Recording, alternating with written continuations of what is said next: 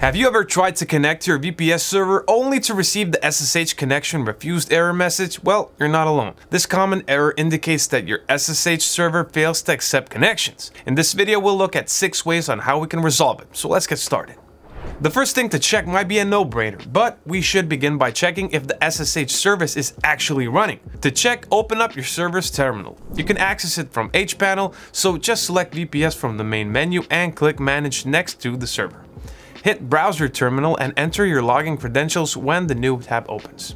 Once you're there, it's time to run the command that performs the check. If you use Debian 12 or Ubuntu 24.04, then run this command. If you're using CentOS 9, you'll need to enter this command instead.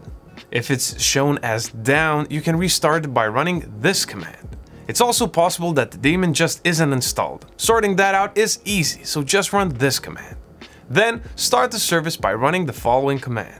Now, if you've made sure that the SSH daemon is installed but it's not active, even after restarting it, it might be improperly configured. So run the command to check the status once again. Now, query the system to output the reason for the issues. Does it state something like permissions being too open or that your private keys are required not to be accessible by others? Well, if that's the case, reset your SSH configuration.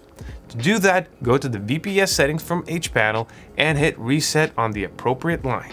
If the SSH service is running and you still can't access it, the port might be the culprit. By default, SSH uses the port 22. In some cases, the port could be changed or blocked. This might be likely if you've not used it in a while and it was closed for security reasons. So run this command to check for ports listening to requests. You should receive an output similar to this one. If something's wrong, there might not be any ports open for SSH, or they might be indicated as down. It's a good idea to change the SSH port, even if your standard port 22 is open. That should resolve the SSH Connection Refused error and greatly improve security. Here's how to do it. Run this command to access the SSH configuration file. Scroll down until you find the line that includes port 22. Remove the hash to enable this line and change 22 to your desired port number, such as 61189.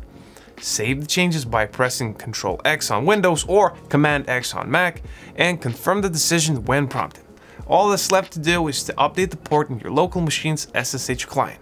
So open it up and run this command. Make sure you don't forget to get rid of the brackets. The server will start using the new SSH port after the reboot.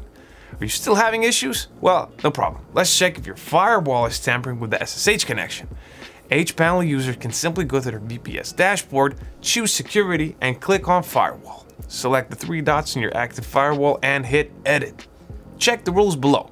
Make sure the SSH protocol is enabled and that the ports you set up for it are not blocked. If you discover the issue, edit the rule. If you use UFW or IP tables as your firewall, the process is a bit different. If you have IP tables running, check the firewall rule by running the following command. Does it show a reject or drop on your SSH port settings? If so, change the value to accept. Save the changes, exit the file, and run this command. Okay, so what if you've done all that and you're still getting the error? Well, sometimes the simplest solution is the right one. What I mean is that you need to make sure your SSH client is actually installed on your local machine. Linux and Mac users should have SSH already integrated into their terminals, but if you're using Windows, you should have an SSH client like PuTTY. The check is simple. Open your terminal and run SSH. If you receive a message saying that the command is not found, then there is your issue.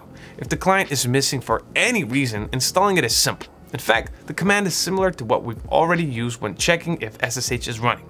Here it is for Linux users. If you need to reinstall SSH on your Mac, it's best to do it via Homebrew. If you don't have that already, you can get the Homebrew package from here, so download it and install it. When you're done, this is the terminal command to reinstall SSH. Finally, Windows users can download and install the most popular SSH client PuTTY from here. Run the setup and go through the wizard. Once that's taken care of, just open PuTTY's configuration window and enter your SSH credentials. You can find them on hPanel's VPS overview page.